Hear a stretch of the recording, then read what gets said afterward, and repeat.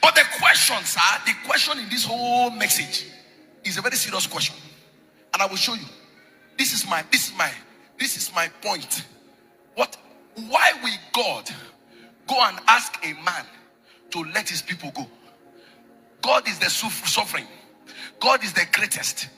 Why is he asking a mortal man? Why is he telling Moses, go and tell Pharaoh? This was because something happened in Genesis 47. Genesis 47. Please, can you bring that up for me? Genesis 47. Let's take from verse 1 to verse 6 so that you can be clear. Genesis 47. Bring that up for me. Genesis 47 from verse 1 to verse 6. Look at what the Bible says. He said, then Joseph came and told Pharaoh and said, my father and my brethren are, and their flocks and their herds and all that they are come out of the land of Canaan, and behold, they are in the land of Goshen. Next verse, please. Verse 2. And he took some of his brethren, even 5 men, and presented them unto Pharaoh.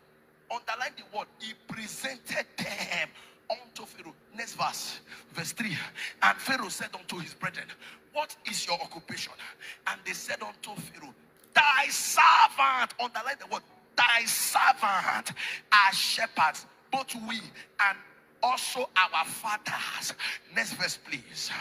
And they said, moreover, unto Pharaoh, for to sojourn in the land are we come. For thy servant, again underline the word, thy servant, have no pasture for their flocks, for the famine is sore in the land of Canaan. Now therefore we pray thee, let thy servant dwell in the land of Goshen.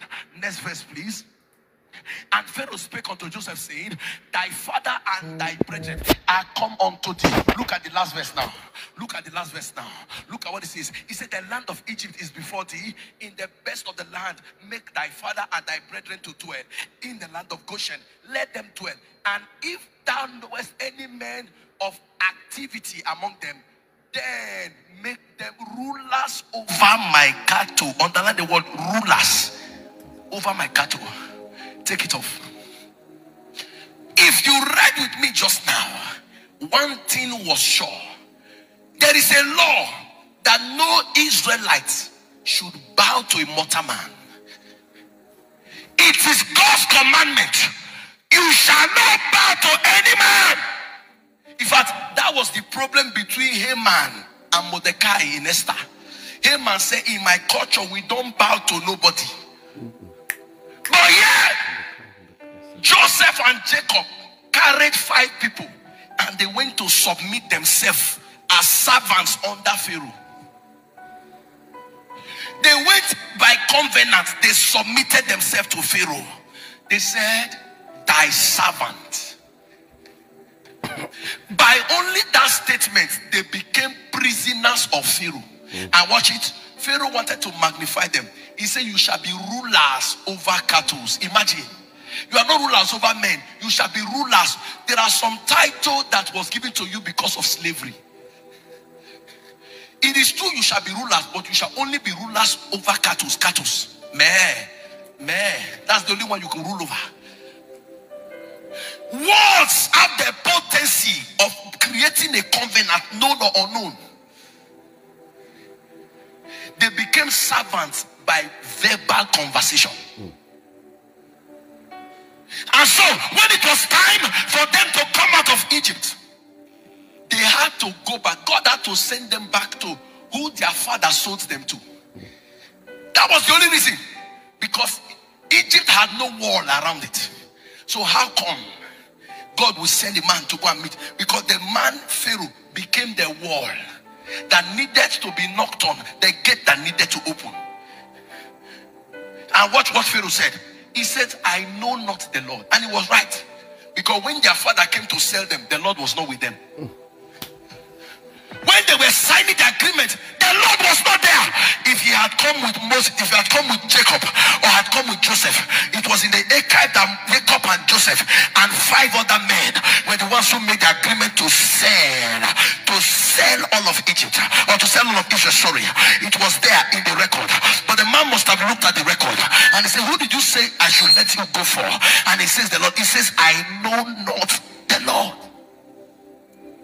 I know Jacob. Joseph, I know the other 5 men, but I know not the Lord. So when Pharaoh was saying, I know not the Lord, he had a point. I know not the Lord. There is a signatory to this agreement, but the Lord's name is not there. This is a typology of your parents going to idols to seek for help. This is a typology of your siblings going to get charms to prosper, to enhance life. This is a typology. Am I talking to one person in church today? There are some covenants your parents entered and you are not aware, and by their verbal conversation in that covenant, you have become enslaved. You have become imprisoned. You have become imprisoned to that covenant. There are things your father said. There are things your mother said. There are things your brother said. There are things your sister said. When your mother knelt down by that river bank, I was pronouncing statement. This statement has been heard in content. It has been heard in content of your family. And ladies and gentlemen, that's why when you try to move, the statement brings retrogression to you. When you try to accelerate, the statement is matching the brake pedal. When you are trying to move forward, there is a contention in the spirit. Sometimes you are dreaming some funny dreams. You don't know what they mean. Sometimes you see yourself around rivers. Your mother went there many years ago. God is trying to tell you that this is the source of your battle. Am I talking to somebody here? Sometimes you see some revelation and you are confused. What am I doing in this mud house? I was not born here. I don't know what happened. Your mother went there and collected something, and today they have gone after your destiny. I want to prophesy. Any shrine your mother went to, any altar your father went to, and in search of succor, they covenanted the next generation to suffer the impediment.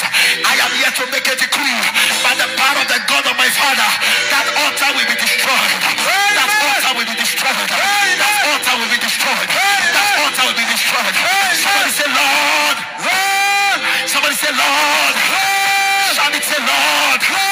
That evil altar. That evil altar. Calling my destiny. Calling my destiny. Into frustration. Into frustration. That evil altar. That evil altar. Calling my health. Calling my health. Into manipulation. Into manipulation. What are you waiting for? What are you waiting for? Scatter. Scatter. Scatter. Scatter. Scatter. Scatter.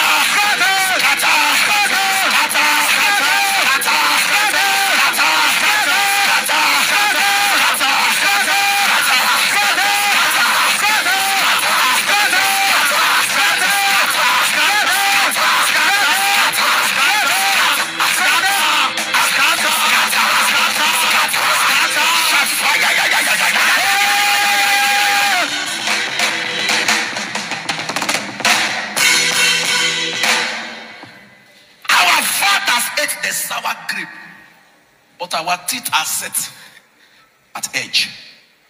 I am not the one that went there, but I come and keep seeing myself around there. One of our wonderful sisters in the choir was seeing a particular dream every time, and she brought it to my notice, and I said to her, is there any way I can see your mother? She hurriedly went home and brought her mother, and we sat here. Then I was doing counseling here. We sat here, and I said to the mother, when you were looking for this child, where did you go to? He said, I went to a couple of places rather. The next thing I asked her, even while you were pregnant, where did you still go to? She calculated all the rivers she went to. They were 19 in number. The lady said to me, I can't sleep, sir. The moment something I sleep just enter, I'm on the river. I can't sleep.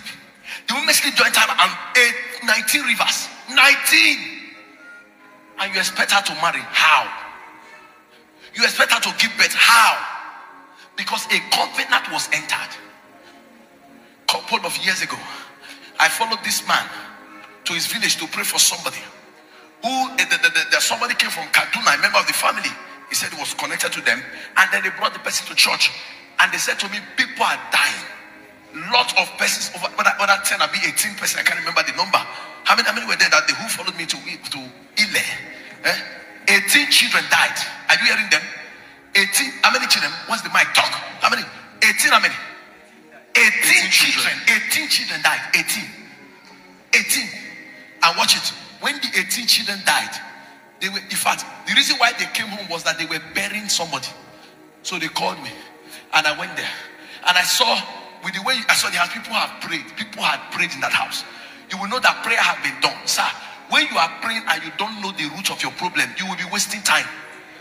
Jesus said, lay the axe to the root of the matter. And then I shut my eyes. I said, Lord, I don't want to be among the pastors that have come here to pray and nothing happened. Lord, just show me the root of the matter. And I walk up to the woman who was still sobering from the tears of the burial. And I said to her, Madam, can I talk to you? The woman said, okay, pastor.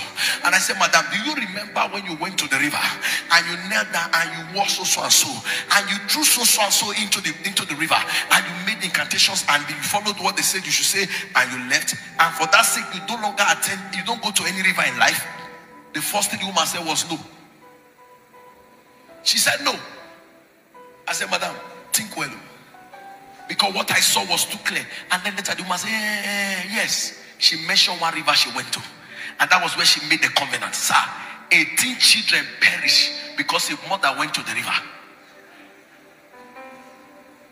Sir, when the Bible says my people are destroyed because of knowledge, it's because you don't know the root of your problem. That's why you are getting destroyed. The moment you know the root of your challenge, victory is sure. Am I talking to somebody here? 18 children. Sir, not all of them died as toddlers. Some of them were matured. Some of them were big, in fact, some of them were brought from cities to come and bury. Why? Why? Why? Because of one major force. One thing. And what was that thing? A covenant with the river. A covenant with where? With the river. A covenant with the river. So ladies and gentlemen, you must understand this fact, that there are things your parents did that are fighting you now. When Satan has nothing new to use against you, he will use your past. He will dig up something as an evidence. He will hold on to something as, am I talking to somebody here? When there is nothing new to do against you or to stand upon, he will be looking at the archive. The Bible says, in the days of ignorance, God overlook. Satan does not overlook. Satan documents. While you are ignorantly selling your soul, Satan is writing it down. While your parents are ignorantly selling their destinies or the destiny of their born children, Satan is writing it down. So whenever he wants to rise up against you, he brings back the archive. That's why he's called the accuser of the brethren. He will dig up those things, those altars you raised, those things you dropped in junction. He will dig them up again, and he will present them before God, showing God the reason why you should never be blessed. As I'm talking to you now, waiting they do when they fight you. You are struggling not because you are not hardworking, because they have done something. Somebody did something. Stand up, make a professor for your head.